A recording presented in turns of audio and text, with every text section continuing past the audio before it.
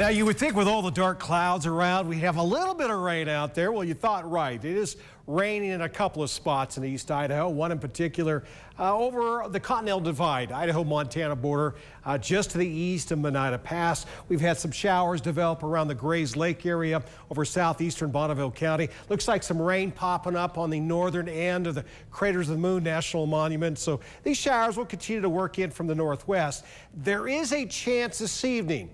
Blackfoot, yeah, you could see some rain along with Rigby and Rexburg. I think Idaho Falls and Pocatello, mainly just clouds this evening, and then we'll clear out later tonight. Now that clearing out will be prompted by high pressure, and high pressure building in way to the southwest of us.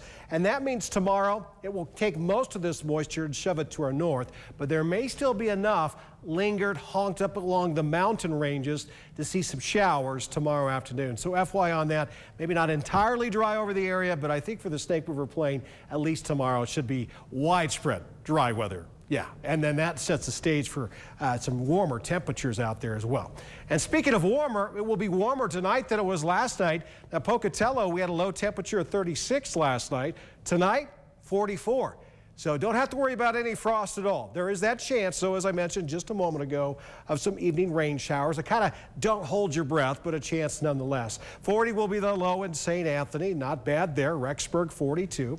And then for the Central Mountains, we have a few showers roaming about right now. And over the highest peaks, it's snow. Yeah, definitely cold enough for that. Well, the isolated showers will continue this evening. Low temperatures just barely staying above freezing in Stanley at 33. 10 degrees warmer up in Salmon. You're at 43. Back to 10 degrees cooler than that. Jackson will have a low of 33 with isolated rain showers this evening for the upper highlands in western Wyoming.